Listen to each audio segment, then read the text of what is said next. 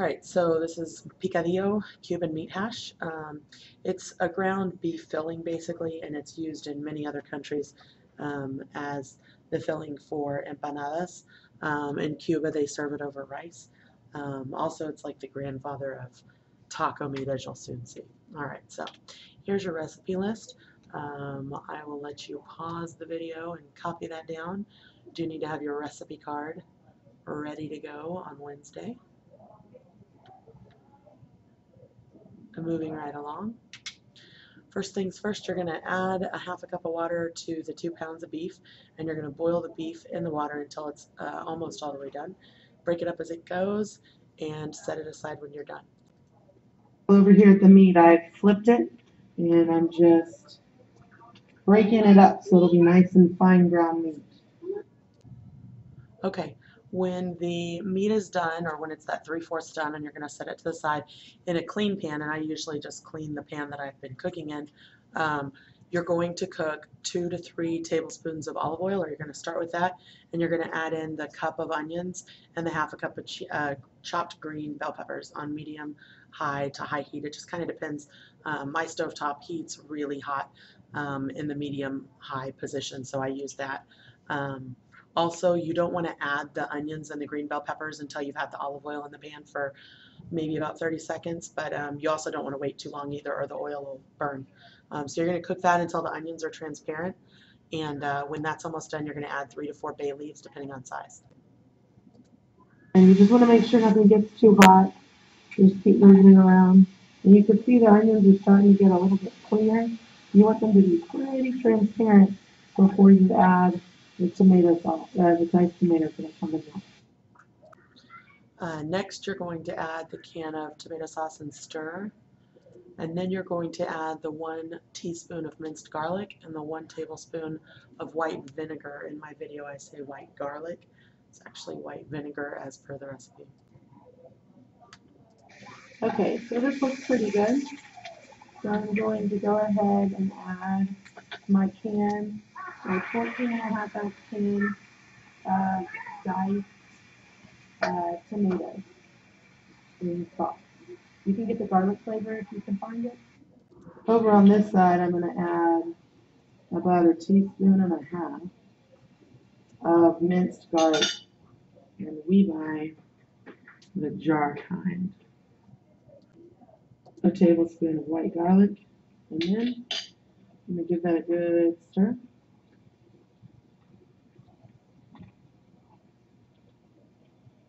Just going to let those flavors meld.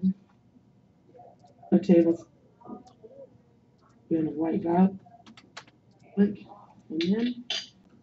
then you're going to add a half a cup of sherry or white wine and salt and pepper to taste. Now keep in mind that you're not done boiling all this down, so you don't want it to taste perfectly salt amount right now, because some of the water is going to disappear and it's going to get saltier as it does that. So I like to err on the mild side, maybe even a half a teaspoon of salt, and then the later I get, I can always add salt to it.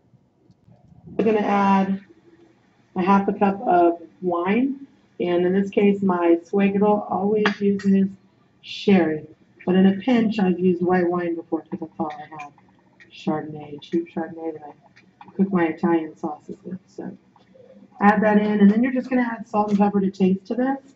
I think that it's somewhere around about 1 teaspoon. Okay, after you've added everything back in, you're going to add your meat mixture back into it, and then you're going to simmer it for another 5 to 10 minutes, and make sure you stir it often, because if it burns, it tastes super greasy and tasteless. Now I've got everything in there. It's nice and simmering, and I'm going to add it back to the meat mixture, which is also pretty much done. Make sure that you're constantly stirring this, or it's going to get burned on the bottom, and trust me, that does not taste good. And you want to maybe undersalt it to begin with, because you can always add salt and you can't take it out. So I started with about 1 teaspoon for the whole batch, and we'll see what else I need. All right, finally add about a half to 1 teaspoon of adobo seasoning, and that's got salt and pepper in it too, so you don't want to use that too heavily as well. And add 1/3 cup of mojo, and the 2 tablespoons of capers are optional but traditional. Only a little bit of caper juice should be added because it's pretty bitter, and it'll change the way your food tastes. And then stir it well and let it lightly simmer on medium or medium-low heat for another 15 to 20 minutes while you make the rice. And here are pictures. This is what adobo looks like. This is what mojo looks like, and this is what capers look like. And you can get that all, obviously, from the Goya section or the Hispanic food section. All right, the meat should be, the meat should be simmering with the lid off to reduce the liquid. If you keep the lid on, then it's not going to boil it off. For the rice, you're going to start with a 1/2 cup of rice in a 2-quart pot that you have a lid for. It has to have a lid, and it's got to fit it perfectly. And you're going to add 1 to 2 teaspoons of olive oil and 1/2 to 1 teaspoon of minced garlic. It just kind of depends on the flavor you want. You're going to cook that on high heat, stirring constantly until you start to see the rice brown. And it's just going to barely brown. It's going to be like a tan color. And then you're going to add your water, and you want to have that water pre-measured out. And it'll like immediately boil a little bit, and then you're going to just let it add all the water and wait until it actually boils, and then you're going to reduce your heat to medium-low and cook with the lid on for 20 minutes. If your heat is too low, the rice won't cook it up, so make sure you're at a nice medium-low there. Now while that meat is reducing the liquid, you want to start your rice. And in this case, I only have a 1/2 cup because I ran out of rice. But you can follow a cup recipe that I'll have listed on the website. And you actually just want to add the garlic and a little bit of oil that it'll say, and a tiny bit of salt, and no water at first. And you just kind of cook that rice a tiny bit on high heat. And when you see the rice is starting to maybe brown in the tiniest bit, that's when you add the water.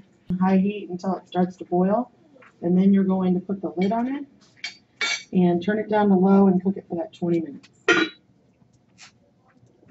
The status of that meat, looking pretty good. Just gonna let it simmer.